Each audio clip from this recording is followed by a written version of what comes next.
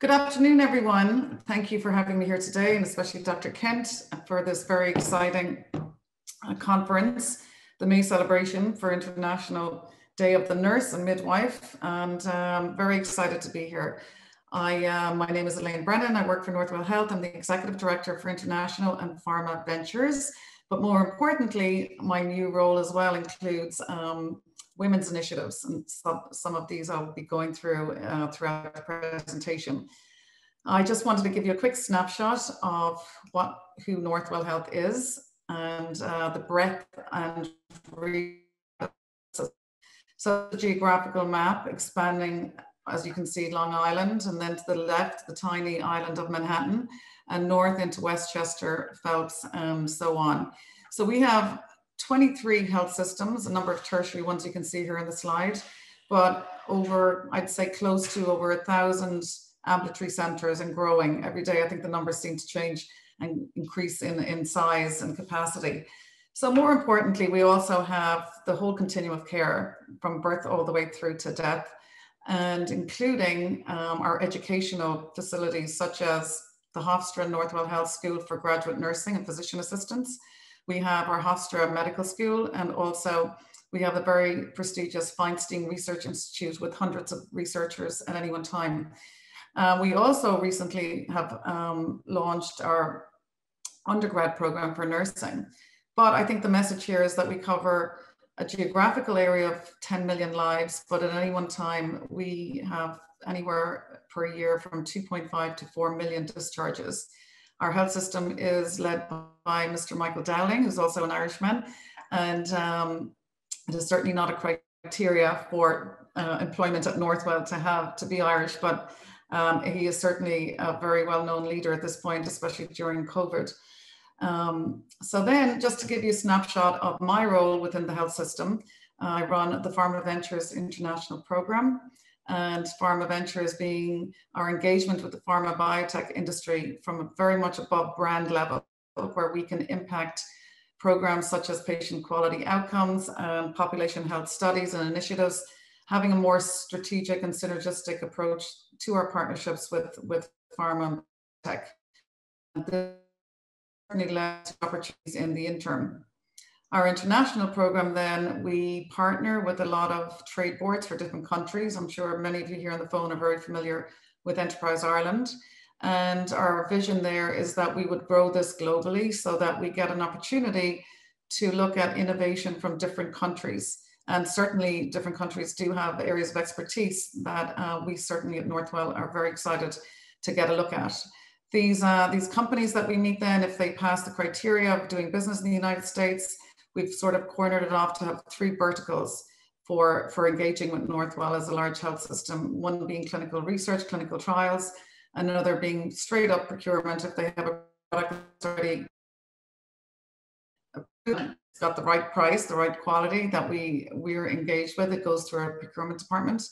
And then we have our ventures where we actually take an equity position or invest. We have a fund here at Northwell and we do investment. What's also exciting that I'm going to go into in further detail is the new women's initiative that we are working diligently on.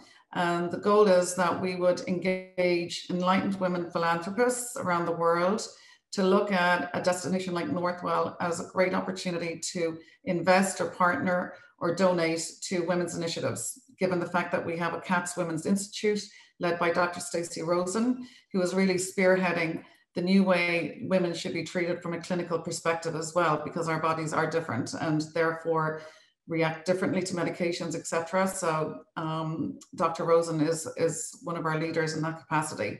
I'm going to touch on the Women Who Dared art collection, which sort of inspired this whole initiative, and how that led to the creation of Nurse Heroes. So just on the sort of way that I look at the world through my lens is that we have external partners, and you can see here from this slide, the likes of J&J and Merck, great partners with that Pharma Ventures arm. We then have the Strategic International Partnership, and you can see Enterprise Ireland is with the big logo there in the center. We also have partnerships with the Israeli Innovation Authority, with Canada, etc. And you can see some of them listed here. The more recent ones that have spurred and partnered with respect to the women's initiatives is the Carlisle Global Partners, and Alex Charlton being the leader of that. He and I partnered on many initiatives, but the one that has sort of materialized in the last year and a half is the Women Who Dared. And this Women Who Dared is actually the world's largest private female artist only collection, spanning 7 continents, going back to 400 BC. And it's a collection of close to 400 pieces. It's by a philanthropist couple from California, Sandy and Bill, donated this to Northwell and for the use of healing through the arts, etc. But this time last year, we had to stall the movement and shipment of the art across the country from California to Northwell. So in the interim, Alex and I were saying we don't want to lose the opportunity for 2020. It's an important year for women. And we created what's called Nurse Heroes. It's the 200-year anniversary, or it was the 200-year anniversary of Florence Nightingale's birth, but also the 100-year anniversary of the suffragette movement. So I'll talk a little bit about that further, but then internally, so in order to execute the partner and partner with those that actually help execute and help materialize and make it happen. So I have very close ties with a lot of the groups listed here. As I mentioned earlier, the Women's Cats Institute.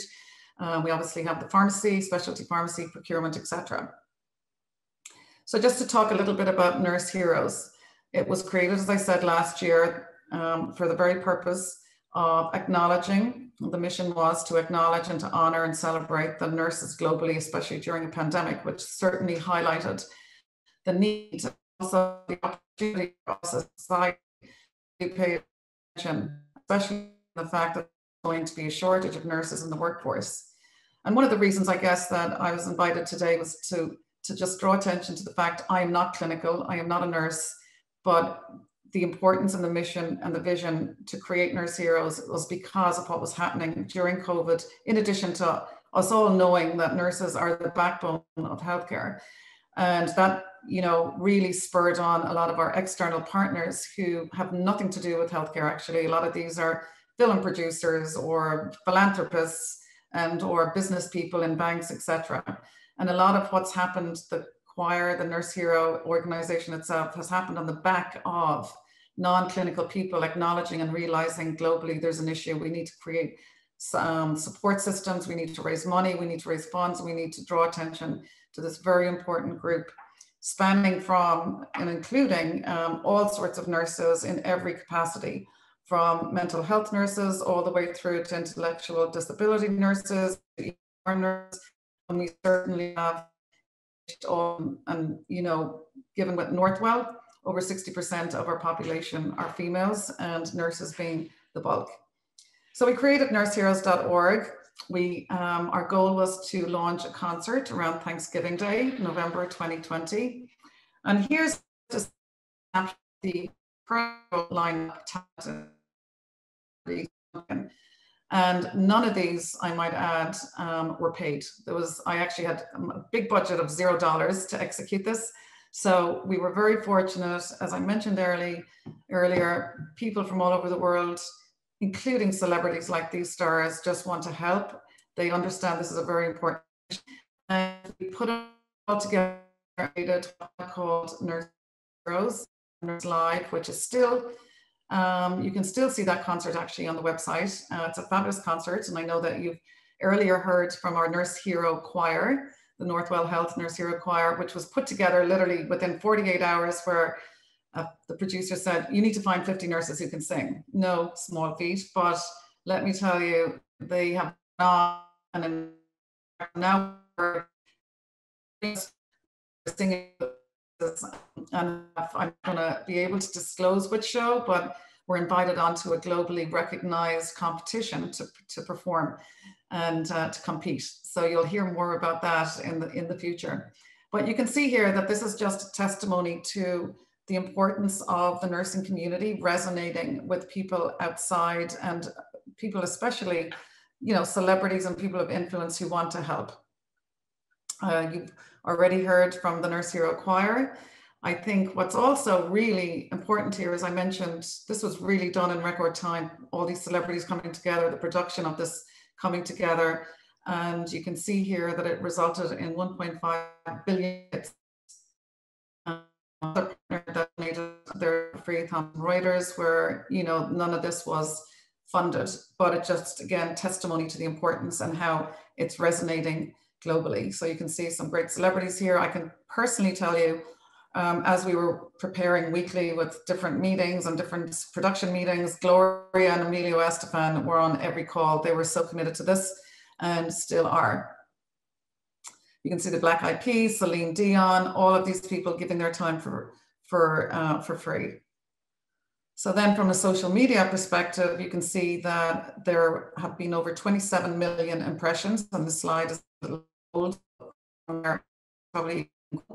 To put out the bottom right there is the Real Real, is a high-end luxury consignment store, online consignment store. And they donated this as well to us. There are 3 of our nurses at Northwell in Lenox Hill, actually. And the masks were also donated by another philanthropist. We have here, you can see Jada Pinkett Smith on a new, very, I guess it's a well-known brand now as well, the talk show. They end presentation where they also recognize, and I believe her mother is a nurse. So leveraging and tapping into the emotions and those who are sensitive or have personal connections to nursing is also sort of strategic, but very, very important. And you can see some other names here, Whoopi Goldberg, etc. Again, the concert itself went live online through Facebook Live, NBC, Peacock, etc. So we got almost, I believe, over 11 million hits and views for the concert on this Thanksgiving Day. What's important in this slide is that a lot of these brands and names that you see here are top tier organizations and companies who, again, either donated resources financially or their actual technology. So NBC Peacock aired the concert. None of this was done without people just really sitting up, paying attention to this very important theme. You see women who bought the action being part of the inspiration for Nurse Heroes. So Northwell, obviously, we were part of the founders of Nurse Heroes, so we were pretty dominant, I would say, throughout this whole concert. Lenox Hill being one of our health systems, Michael Dowling, as I mentioned earlier, being our CEO and president. So the joy that it gave to our nurses internally was that we got to celebrate, but also see that big stars. One, Celine, I know that, as I mentioned earlier, they've gone on to do bigger things, and I think there's going to be some exciting news coming from that. Again, these are nurses from our health system, recruited and back to work the next day. Another lovely, wonderful event that came was that a jewelry designer with Love Darling helped create this elegant line of jewelry that we have now donated many pieces to our nurses for their great presentation. And you can see there are pieces with the pin down at the lower right. We look at corporations maybe donating this to nurses all over the world. And again, another great cause, but another great example of people's generosity through the COVID crisis and beyond. One of the pieces that really resonates with me, or the events that we set up, was a Nurse Hero art contest, and anyone can enter from all over the world. And we did indeed get submissions from Africa, from everywhere, from nurses themselves, from children of nurses, from parents of nurses. And it really is, if you go into the nursehero.org website, you'll see some of these things. It was a fabulous way for people to donate, either from a therapeutic perspective, their time, but also it's not all about funding either. So I think this is something that's taking off, and obviously you can see now the correlation between that and the Women Who Dared art contest. So only 2 weeks ago, we had the great event to celebrate the first donation of 30 scholarships to our Nurse Heroes. And these scholarships are for education and professional advancement of nurses. So this is a pure example of from just an idea less than a year ago has come all of these amazing outputs. And also, you know, certainly within our nursing community in Northwell, there's a lot of excitement. We've various different donations from the likes of Tory Burch all the way through to I think even a meat processing factory donated some meat. So people do want to give support, and I think it's turned out to be one of certainly my proudest career moves in being part of this very important initiative and mission. And I'm going to leave it there, and this will give you an opportunity to watch Jada Pinkett Smith with some words about her mom and the importance of this mission. Thank you all, and I'll be around for the Q&A section afterwards. Hey guys, Gam and Jada here to support the Nurse Heroes Foundation, who's doing some incredible work to help support our nurses. And just before Gammy became a Red Table Talk host, she herself was a nurse. So in our family, we understand the important jobs of nurses. Nurses rock. Yes, thank you for all that you do. So for more information, head over to nurseheroes.org or text NURSE to 707070 to donate.